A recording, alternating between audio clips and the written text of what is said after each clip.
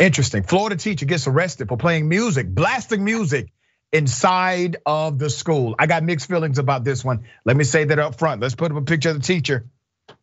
The guy actually had a solid point, okay? I know he got arrested and he should not play loud music during testing.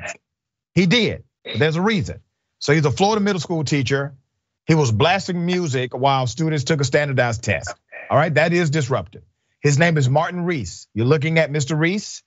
He's an art teacher in Florida who felt he had to stand up for kids and protest the standardized testing taking place in his classroom. So let me say this before I continue with the story, okay? I am anti-standardized tests. That's where I'm at. I think standardized testing is a monopoly. It is a multi-billion-dollar industry, and it has been utilized in discriminatory fashion for decades. Big money in standardized testing. And typically it does not actually solve any problems. It doesn't really say how well a student who works hard, how well they will do. I know this, I've been a professor for years. So Martin felt that it was his duty to do this. He also added that the stress of the pandemic made the forced testing inappropriate. He had a solid point there. The teacher who was hired just 3 weeks ago, he was only hired 3 weeks ago, all right? Says he was disgusted at the student situation. He claims it's unfair to make students sit in a classroom after 2 years of grappling with COVID-19 pandemic to take a test that would be retired after this spring. Solid point. The test is no more after the spring, okay? That test or testing period is typically connected to funding for an institution.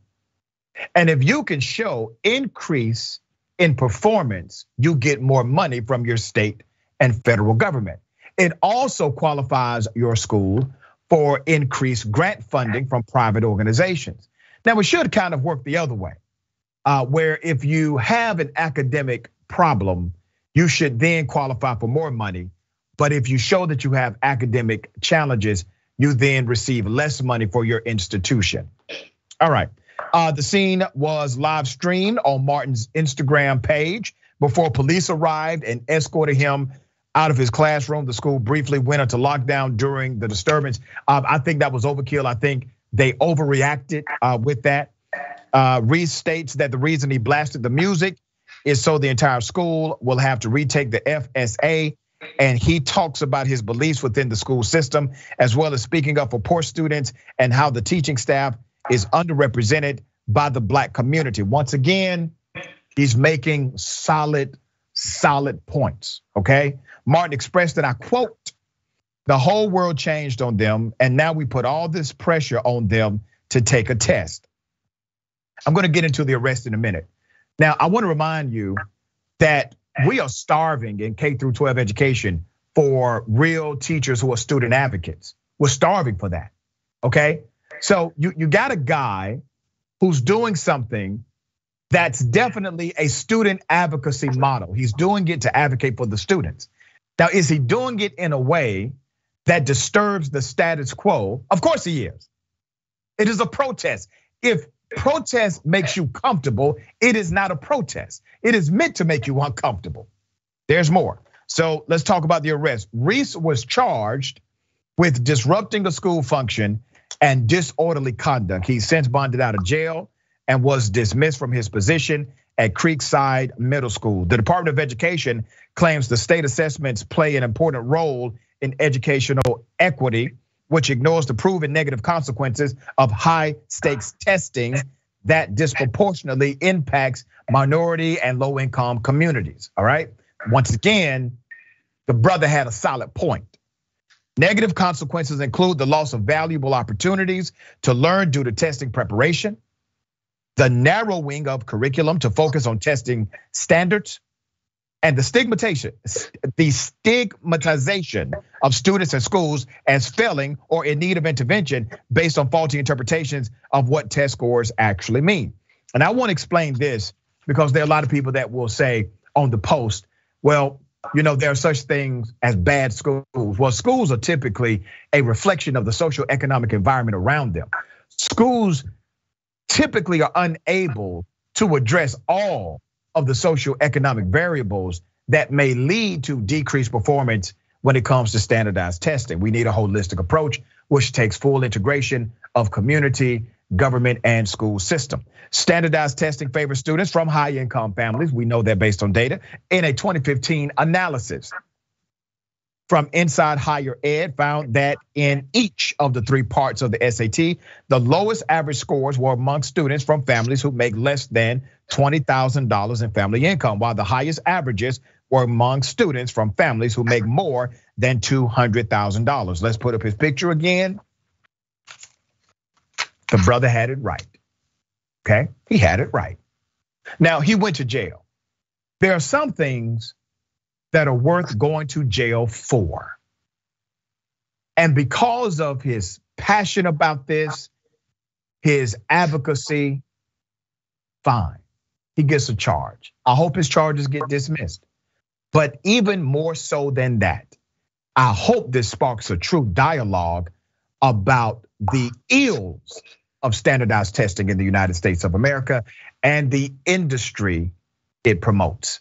All right, Ms. Dahl, thoughts here. Yeah, I think one of his defenses could be First Amendment. It is true that your First Amendment rights are limited in a school, but I would definitely argue that for him if I was him. And yeah, maybe he has a life in advocacy. He might have a hard time getting another job since, as you said, he was only there 3 weeks before this, but he really is highlighting a good point. There's so many things that we could fix in our education system. One thing that California does, they passed a law a few years ago, and instead of your zip code money going to the school that your zip code is based, the money is distributed based on need. So a wealthy community is not sending all their property tax money to that school. So there's things like that. I think standardized testing was trying to address a problem of not allowing kids to fall behind, but like you said, it's not really working. So there's other creative things that could be done because we don't want students to be failed by whatever school that they're in. Yeah, and there's another study that coincides with the sentiment of this educator that shows when there's a school system with standardized testing, then they take a lot of time away from actual curriculum in order to prepare for those tests. So you're teaching kids to pass a test rather than teaching them to pass the game of life. You're teaching kids to pass a test rather than learn the actual curriculum that's in front of them. And you use a memory aspect. You basically get them to memorize short term to dump all of that information into a test, and they've learned absolutely nothing. They did not digest anything because we're teaching a memory model rather than a learning model. So I concur with the sentiment of this educator. I'm actually okay with the fact that he was willing to go to jail. I think that means you stand up for something and you're willing to accept the consequences. And I hope to hear more from him, because this is what you call educational leadership.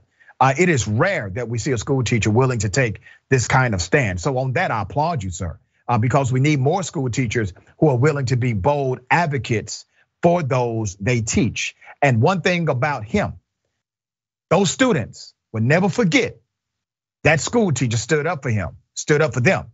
They will never forget what he did, all right? So big ups to you for doing that.